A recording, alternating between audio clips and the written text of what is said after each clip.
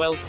Let us observe the sun. Starting off today, with a meteoroid I spotted on the LASCOC3 filter, this afternoon. It's small, so I will show you the area it comes into view.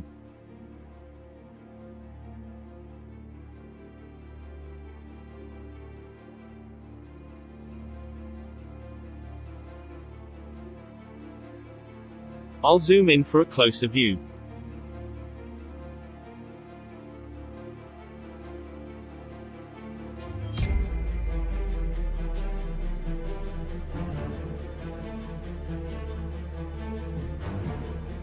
Now switching over to the LASCOC2 filter, as the meteoroid can be observed entering our field of view, it is disintegrated before it reaches the sun.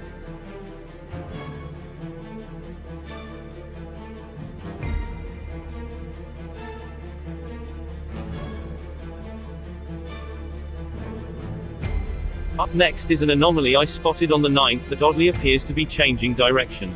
I'll move in a bit closer for a better view. There seems to be a reflection just here. No major solar flares recorded the past 3 days on this flare classification chart, mostly A to B class flares. On this CME model, the latest flare from the 9th is mapped, as it gives Mercury and the Parker SP satellite a slight dose of radiation and solar wind. On the coronal hole map, there are two formations, one at the polar top and the other rotating to be Earth-facing on Sunday. Here they can be observed on the SDO 211 filter. This is the position of the planets today.